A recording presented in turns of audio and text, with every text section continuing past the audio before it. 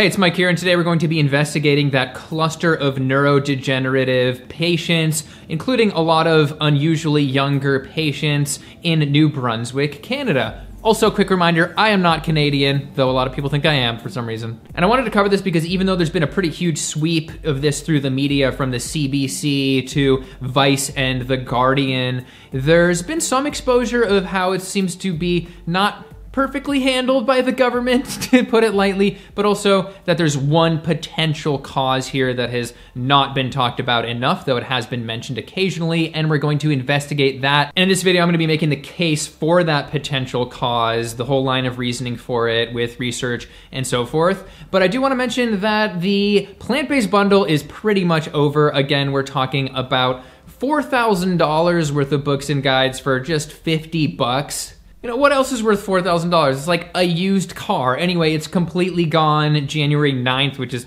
very soon from when I'm filming this at 11 a.m. West Coast time. Anyway, linked below. It supports me a lot and hopefully gives you some info that will help you on your journey. All right, let's get into it. Okay, so background for this cluster, we're talking about 50 people with various neurodegenerative symptoms. 9 people have actually died. And for those that aren't aware, this is where New Brunswick is in the world. I know US geography isn't the best. Think of it as like Maine's Maine. There's another thing over there. Anyway, the memo of this was apparently leaked from the government, and I don't usually get really conspiracy-ish, but there's definitely some things that I at least need to mention about how the government is handling this later on in the video. But I do want to make a clarification. From the headlines, it can seem like this is only happening in young people. It's happening in an unusual amount of young people, though the average age is like between 50 and 60. Now, some people are as young as 18, and it's just not fitting a box of like Parkinson's or ALS exactly.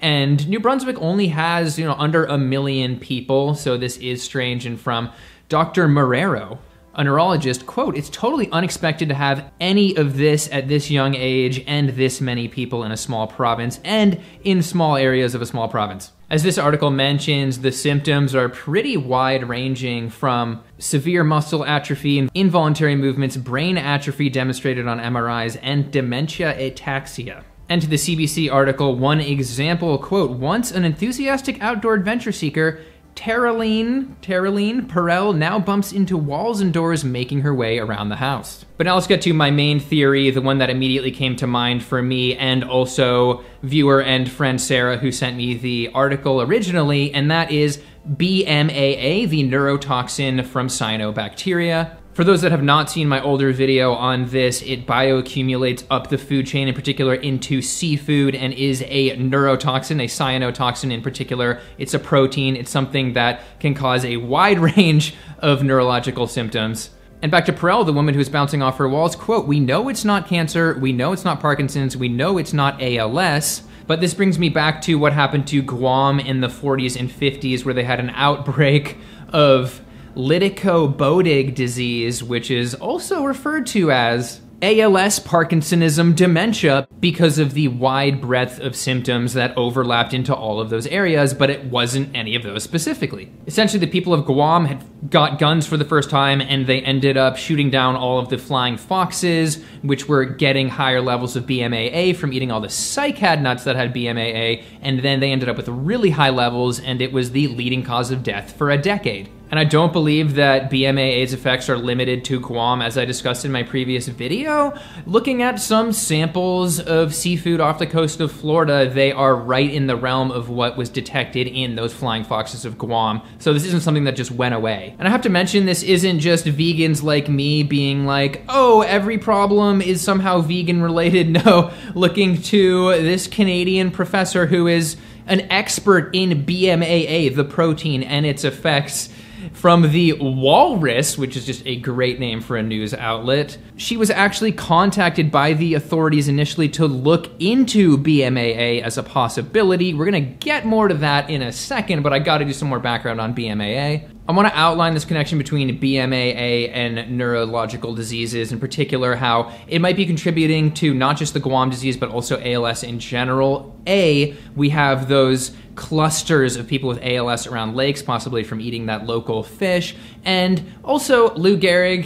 It's called Lou Gehrig's disease. He apparently loved various seafood dishes. That's an anecdote, but it would have been really interesting to just take samples of the seafood that he was eating. We can't do that, but looking to a case of somebody with ALS where they actually cracked open the refrigerator and took samples of the lobsters that were in there. They found concerning levels of BMAA as well as another related neurotoxin called DAB or DAB. Don't do dabs, kids. But that's just a point about ALS. Let's go back to this cluster here, and it appears that one of those patients, Roger, as his son recalled, there are various factors in his father's life that might offer clues, such as his occupation at a mine, his diet, which included a fair amount of seafood, and his upbringing and home near the water. Obviously, these younger people, and all 50 of these people, were not working at a mine at some point in their life, but it is likely that they were all, or at least virtually all, consuming pretty large amounts of seafood. I mean, I was just in Maine this summer, and everybody was obsessed with lobster. That is just right next door. And shout out to the lobsters for getting some credit for feeling pain, which they do, officially recognized from the UK government. And you might be thinking, but cyanobacteria is a problem when it blooms, and yeah, you're talking about this guy in Florida, but what about Canada, which is further north? It needs warmer waters and stuff. Well, it turns out that most tragically, 3 doggos actually passed away a couple years back from going in the St. Johns River in New Brunswick, so clearly there are high levels there as well in the summer. And from the Conservation Council of New Brunswick, quote, experts say that climate change, warming waters, heavier rainfalls, is also contributing to the bacteria's growth. This might be why it's all been noticed in the last decade. We're talking about those warming waters, those fish and other seafood are able to get their sort of yearly summer dose of BMAA to bioaccumulate. And we actually see warnings from the local authorities, and boom, here is a picture of that green, nasty water. Also from the Conservation Council, although blue-green algae, cyanobacteria, occurs naturally, a bloom can also be triggered by pollution in a body of water such as phosphorus, that common nutrient. With the first source of phosphorus being listed as, quote, runoff from large-scale farming operations. Manure and fertilizers that are nutrient-rich and contain phosphorus can make their way into our rivers and lakes. Most of you already know this. Immediately, a lot of people who want to deny this might be going, oh, human poop though. Well, from this government paper, at least in the US, livestock are creating 130 times as much waste as the human population. I'm sure Canada is very similar. And if you're curious about the livestock in New Brunswick, roughly 40 to 50% is dairy, which create a ton of waste. The other livestock creates a lot of waste as well. And I quickly went on Google Maps and looked on the St. Johns River, where the doggos unfortunately passed away, and I you not, pun intended, zoomed into a random part of the river and found a large-scale farming operation. Those are grain feeders, and yes, people are eating fish out of this river. I mean, from this outdoory page, they say it's one of the best places in the country for angling. In previous videos, I've made the case for why livestock poop is likely the leading cause of dead zones across the world, but it doesn't have to be a full dead zone in order to cause harm. In this case, it's just feeding blooms, which then create a toxic environment and bioaccumulation over time. And we have to ask, has anything like this happened in this area before? And yes, to their neighbors on Prince Edward Island, they saw an outbreak of neurodegeneration from mussels, in particular a neurotoxin called domoic acid, which is from a bloom in a particular algae called Pseudonychia australis. Sounds like a bunch of Australians just floating around pretending to be the philosopher Nietzsche. There are no beautiful surfaces without a terrible depth. Well, pretty appropriate for down here, eh? Hey, shrimp, where you going? The Barbie?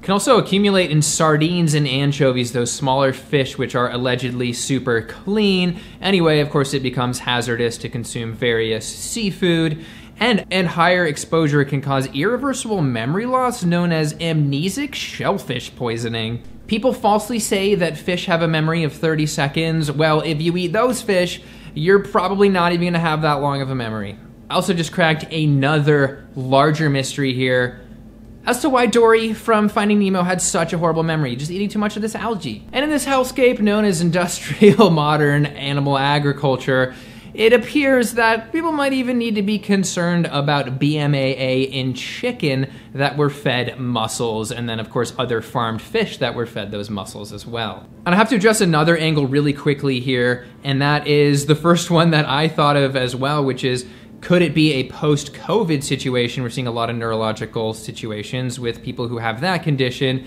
It doesn't match up in virtually all cases. I mean, this started in 2013. However, people have it as late as the summer of 2020, which means they could have had an undiagnosed COVID situation. That could actually be giving some different symptoms here. That could be throwing a red herring, completely pun intended on the seafood topic here, into the mix, throwing people off. But the son of one such man in the cluster who died in 2019, which couldn't have been COVID, was calling for the government to do that BMAA test. From The Guardian, quote, "I don't know why the province wouldn't just simply do the science and look, they have my dad's remains. We've given them full permission to do the toxicology and do what needs to be done, yet nothing has been looked at." Now, in terms of the government, this brings me to two possibilities. One is just negligence. There have been reports of not very many hours being put onto this investigation.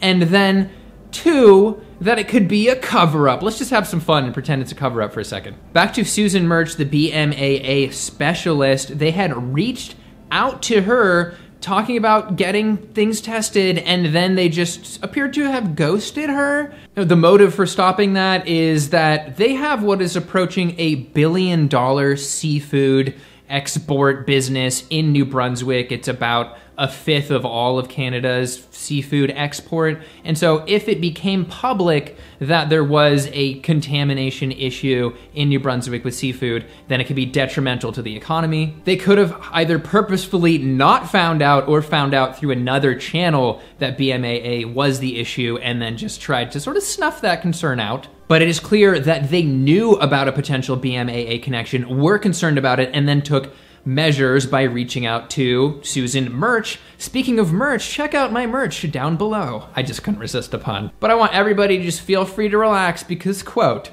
Health Minister Dorothy Shepherd said the results showed there is no reason to believe there is something in the environment that is linked to the illness, based off not testing. Her last name is Shepherd. That's related to livestock. It's all connected. I'm losing it. I'm just kidding, but it does appear that there's supposed to be a report released on this sometime in January, so it should be coming out relatively soon, so we can keep our eyes peeled for that. They need to at least cross this off. Why would they not cross this off? But whether it is BMAA or domoic acid, there is a high level of seafood consumption in that area in New Brunswick where, as I have demonstrated, there have been higher levels of cyanobacteria, enough to kill the doggos, which is a crime unto itself. We also have the livestock industry there. I mean, right next to that river, as I showed you, we can see a large-scale farm. And finally, there's that similarity to Lytico-Bodig disease in terms of how it could sort of look like Parkinson's and ALS here and there, but then doesn't actually show up as that officially when neurologists look at it. But I just want to put this into perspective, zoom out here, because it's a bit of a 1-2 punch of animal consumption. You can get poisoned because you want to eat an animal, in this case a fish, because people also wanted to eat land animals, which happen to poop a lot, and then poison the fish. It's the cycle. It's the cycle of life that all of those meat eaters are always talking about. More like the cycle of poop, another reason that you probably shouldn't be eating anything or anyone that poops. Anyway, once again, the bundles, last time I'm gonna mention the bundle, is linked below, $4,000 worth of a bunch of good stuff, including my own ebook for $50. It's about to expire anyway. Feel free to let me know down below what you think about all of this. If you are from New Brunswick and you have any insights that would be of particular interest, and feel free to like, subscribe, share, all that good stuff, and I'll see you in the next one. Thank you for watching.